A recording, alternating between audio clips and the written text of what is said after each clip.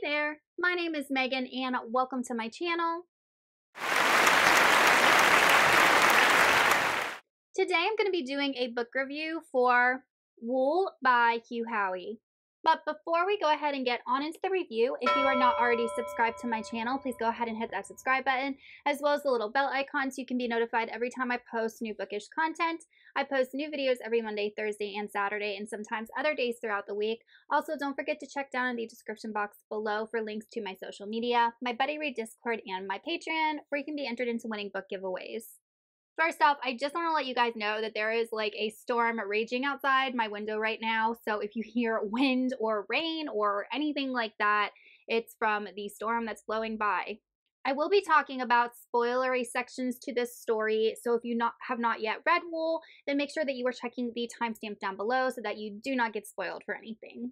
The premise of Wool, this is a post-apocalyptic sci-fi adult story, and it follows a world where everybody lives in these underground silos. And the whole premise is that if you go above ground, that it is not safe and you will die, that there are these noxious fumes and all of this radiation and stuff that will kill you. So even if you are to go above ground for any reason, which you are not allowed to, it's completely taboo, it's used as a punishment, then you have to wear these suits that can only semi-protect you.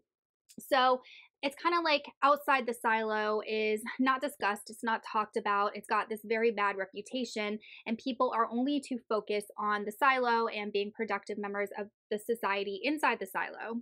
The silos are very vast, they're autonomous, they provide everything that one needs in order to live. They have supplies, they have electricity, they have computers, they are able to grow and farm. So it is essentially our world except underground. And they don't have access to any of the things that we take for granted, like looking at the sky, looking at the stars, seeing the clouds, all of that. The whole interesting thing about the story, in my opinion, is that it's never revealed to the reader exactly how humanity got to this point in time. What exactly happened above ground that caused it to be uninhabitable? Who the heck built the silos? How do they function so well? And I feel like as the series progresses, because there are 3 books in the series, we will slowly learn the history of what built up to the current events, which is what personally captivated my interest. We are following a main character named Juliet, and Juliet works in mechanical. And what's interesting about this silo is that it's not a small silo, it is 140 something floors. So imagine like 140 floor building, and there's no elevators at all in the silos. The only way for people to get up and down these floors is to literally walk this spiraling staircase, which is mind-boggling to me. So the people that live in like certain sectors of the silo, they're not separated really, but who the heck would want to walk up or down 100 flights of stairs in order to get to another part of the silo? So it actually works as a separation mechanism between the different, I don't want to say classes of people, but between the different groups of people. Because, for example, where Juliet lives is mechanical, is all the way at the bottom of the silo, and they basically work on the mechanics of the silo, the water filtration and pumping the generators to make electricity and all the stuff that makes the silo mechanically sound. And they are noted for their job as mechanics by the color of uniforms that they wear. So it's not really presented to be a sort of class system, but then you have the mayor who lives all the way at the top of the silo, as well as, you know, the judges and the law enforcers and all of that. So while it's not really presented, at least I didn't take it that way, that where you were located in the silo and what job you had communicated your class necessarily, there is that inadvertent feeling that that type of system and setup in this establishment gave me. So Juliet works in mechanical, and she is actually asked by the current mayor to be promoted to sheriff. And what happens is that Juliet assisted in an investigation down in mechanical, and another deputy she really stood out to him because of how meticulous she was and how helpful she was with the investigation. So when something happens to the current sheriff, she is asked to replace him, and begrudgingly she accepts. Believe it or not, Juliet only works as sheriff for a short time, and she starts to learn about some unscrupulous things that are happening with the silo. There are some people close to her that end up dying, and it just is fishy, and something's going on. And she starts to uncover all of these secrets that people are personally withholding in the silo to keep all of the citizens compliant and not asking questions about how they got there in the future and the past of, you know, their current Earth and why it's not inhabitable. So this novel absolutely has a great setup and a great premise because the author slowly reveals breadcrumbs of information to keep us wondering exactly how humanity got to this point. And as the book progresses, the big picture slowly and slowly unfolds to the reader more and more and more, as well as Juliet, because we're following her and she's uncovering the secrets, which instead reveals it to the reader.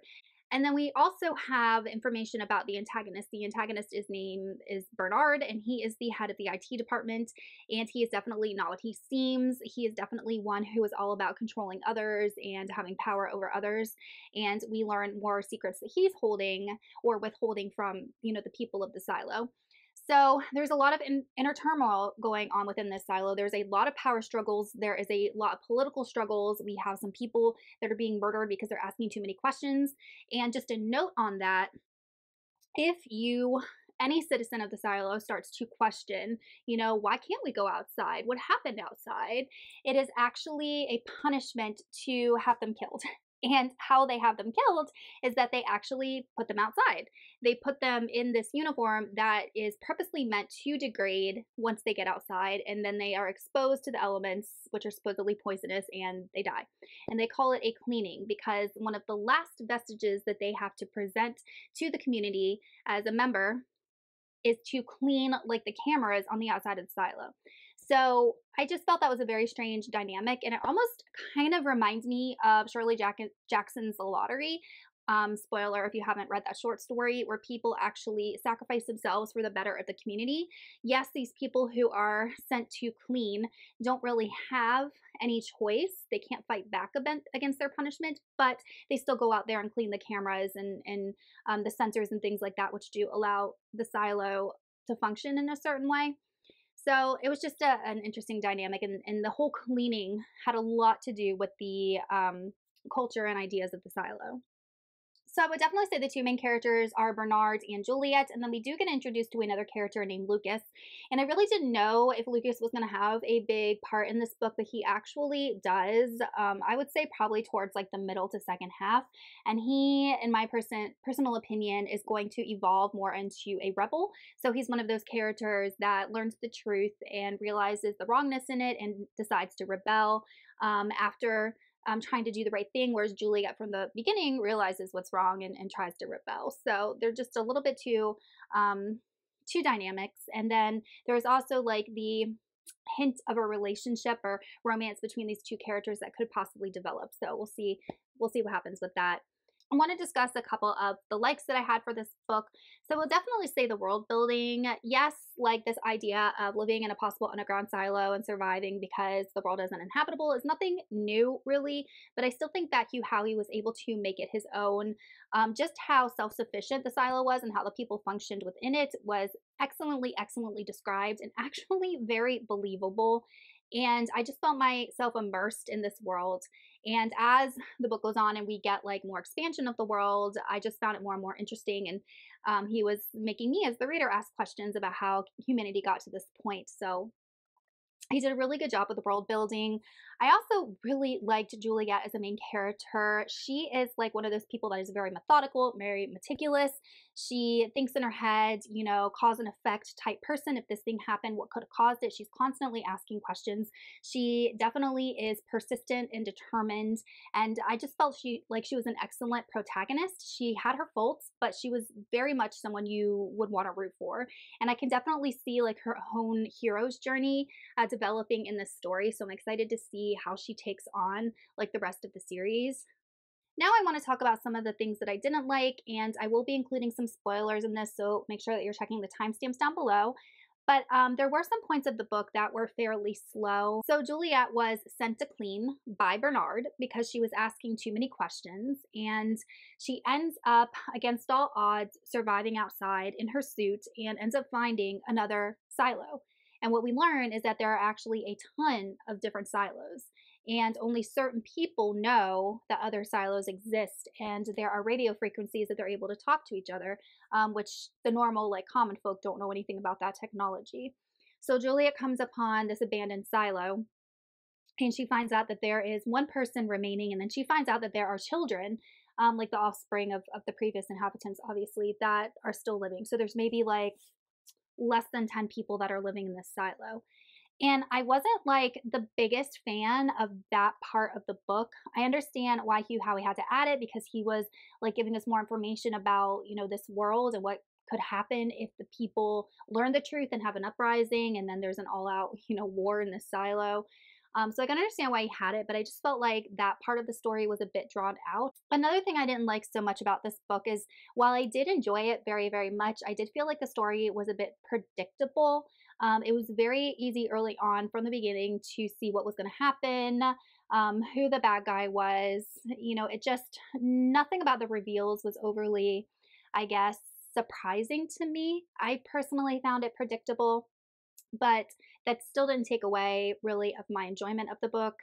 All in all, I really enjoyed Wool. I was pleasantly surprised. I really enjoyed the prose. I love the world building. I really enjoyed all of the characters, and I'm excited to learn more about this world.